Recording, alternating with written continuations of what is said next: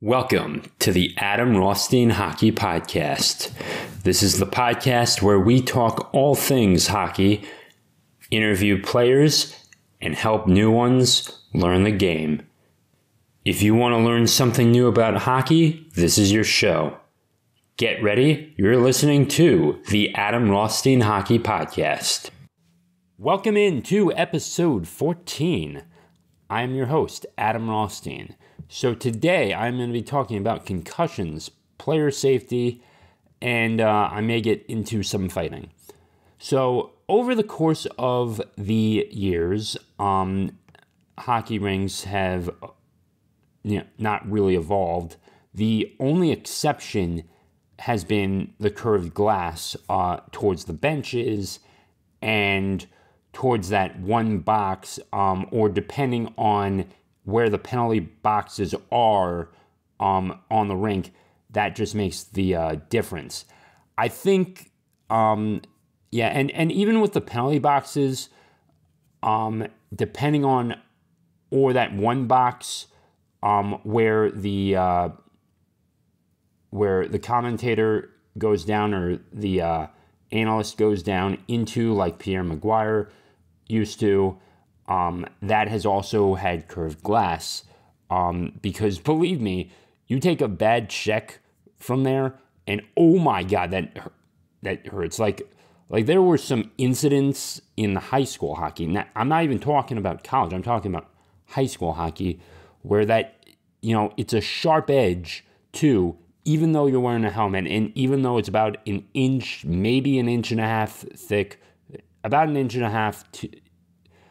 It could be two, depending on how the metal is crafted. But if you take a hit like that, going 12 miles or like 14, 15, 16 miles an hour, and your head goes the wrong way when you're trying to, brace the check, your head, like that's a concussion right there. 99% of the time you're going to get a concussion. Also, the reason why I am bringing this up today is the Tua Tagovailoa. I totally forgot how to pronounce Tagovailoa. Whatever. You know what? Just criticize me in the comments on YouTube later on that. So there was that incident. There was the Indonesian soccer game. 179 people died. 179 people died. So supposedly there was only 129, but I read reports of it being up to 179. There were about easily over 1,000 people that got injured from that, and it made no sense for a soccer game. Okay. Like, we like our sports here in North America, okay, whether you're in Canada, U.S., or even Mexico. Mexico has their professional leagues. Whatever that may be, whatever it may be, it's not worth it. I mean, we've had, like, really big fights between the Red Sox and the Yankees over the years, but I've never like with a few exceptions, we haven't had anything this bad. There was a issue at Comiskey Park back in the 80s where they literally got in for like a dime, and there was and they were just blowing up records, but it got rowdy. There were people doing drugs, and there were some injuries too, but it wasn't serious death. And that's probably the worst of it. In the 1970s, there was a playoff game between the Rangers and the Bruins, and I think it might have been Phil Esposito. I honestly forgot this incident, but a fan had his shoe stolen. A fan had his shoe stolen from him, and that certainly from one of the players too.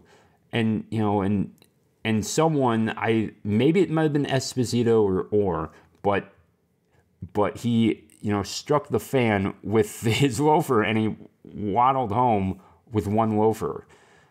So it's not worth fighting, for one thing.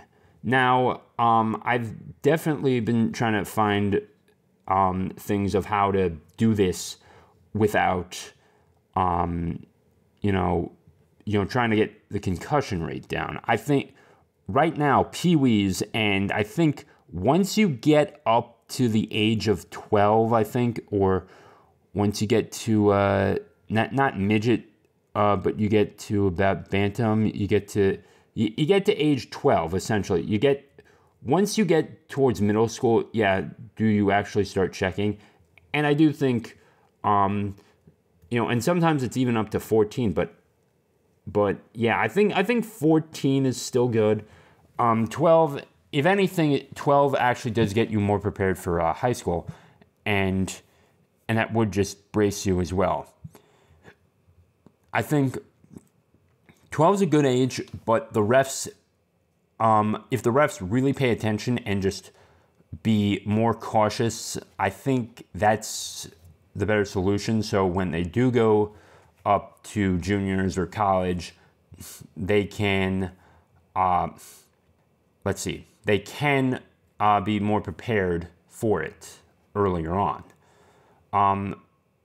Goalies are actually kind of interesting with this.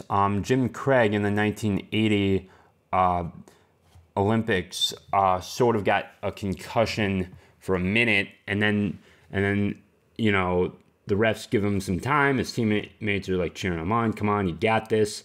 And Steve Januzak of Minnesota, almost went in too. But no, he got through it, and then he played for the Boston Bruins, and that was pretty much it at the end of his career. He didn't even go into the Hall of Fame when he got there. At the end of his year, tenure in the NHL. So there's just wanted to bring that up. Also, speaking of safety, I'll bring this up. I was playing a beer league game on Friday night, and the ice was like not cut right. I get the first scoring opportunity, and I fall straight on my behind, and that was I had it too. I also was criticized too by one guy, and also when you're on the bench, please keep your helmets on, and also don't put your bare hands on the wall or the door of the bench at all. We're right next to the ice. I mean, you have guys coming on and guys coming off, and if you get cut by a skate, or if the puck hits your hand or your head, that's on you. And if it hits, and even if a player is coming on with his stick, and it's just facing the wrong way for a second, and it hits you, that's on you. I am sorry. I am not, I was really mad at one of my teammates for that, and I am just now expressing this because it's like, you don't get to complain if you're not going to take precautions. That goes for everyone. I don't care if you're a fan of this podcast or if you stumbled upon this. Know this. I'm not going to take any crap from anyone, because if you aren't going to do the bare minimum to protect yourself, it's on you. It's on you too. And it's like, get your hands off the top part of the wall and the door, and so you don't get injured. Don't be stupid. All right? Okay. Now types of helmets. Some guys do play with visors. I still play in a cage, with a cage helmet. And then there's the hard plastic. Hard plastic's really good for roller. Visor is good for roller, but if you have the visor, like the Sidney Crosby visor, the Reebok style helmet, get a mouth guard, please. If you're doing beer league or roller hockey or whatever, please get a mouth guard and keep it there. They're really cheap. You can get one at Sports Authority. Oh, yeah, that's right. Sports Authority doesn't exist. You can get them at Target or wherever. You can also, you know what? Go to purehockey.com actually to get them.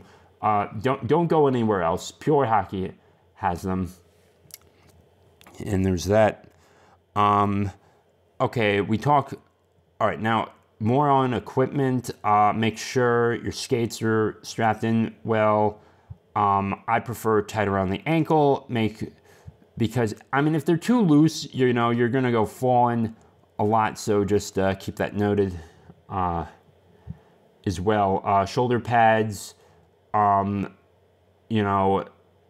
Keep your head up, obviously, and don't headbutt. Keep it up, shoulders square, and just keep your knees bent so that way when you do take the hit, it's not gonna be hard. But yeah, that works as well. So yeah. So there's that. Goalies definitely have the most pads, so they'll always be protected, honestly, at some point. Yeah. I think I do kind of wish at one point I made the transition to be a goalie. I do think that would have been interesting.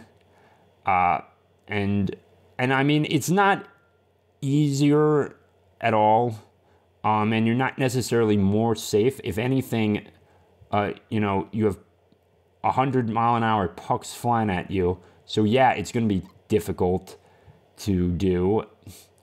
I do like. I even tried to be a goalie at one point, and then I had a knee injury, and that wasn't too well. Which brings me to my next topic, practice. Don't do anything foolish at practice, ladies and gentlemen. Please be responsible and don't get your knee caught or a skate caught in the corner because you're funny. Also, definitely try stay low and just make sure your body is strong. Your legs are strong if you have to go to the corner and hit and take a hit there. It's good. It'll work. Believe me. There's that. We've got so much else. I'm thinking right now, so take it easy. Okay, so do not slide into any other player. If you're new to the game, you don't get to slide and check someone. You don't get to do that. That is a penalty. That's interference. It could even be cross-checking depending on how you're holding the stick. So don't do that. No slashing, no tripping. Those are all penalties, and it's not just all about the entire safety of it, because a simple trip and the player's wearing all the pads and all the gear it's not going to hurt him or her. That player will be safe, but also the reason why we give a penalty is because it's unfair to the opposing team. So there's that. Now, fighting in hockey in professional hockey is allowed. In college, they'll try and break it up immediately. You may get away with it if you're really lucky, but for those entering college club, do not do this, and don't do that if you're especially on the Golden Gophers or any high-quality NCAA team that is not club. So keep that noted. there's that. So club fees, you still need to make sure you have your waivers, even if you're not in the NCAA. So definitely check that out from your doctors as well. So please consult your doctors when you get the chance if you need an updated physical. So please do so. There is that as well. So physicals, everything. In practice, don't overexert yourself as well. I mean, I'm saying play hard, but I mean, don't, you shouldn't be training, hard every day. There's a reason why we still have off days and we don't always go for the morning skate the day of the game or even the day before the game. We need our legs to rest. Clearly, we do need them to rest, and they are the most important muscle. The most important muscles we have as hockey players. So there's that. Ice anything as soon as you can. There's that. Get an Icy Hot patch from CVS if you don't have the time. I think that's also a great way to recover, and do some yoga as well. Yoga certainly helped. And I always do yoga the day before the day of the game. That way I'm limber and loose and I'm ready to go. And I do skate better when I do yoga, and I'm not, and that was just something else when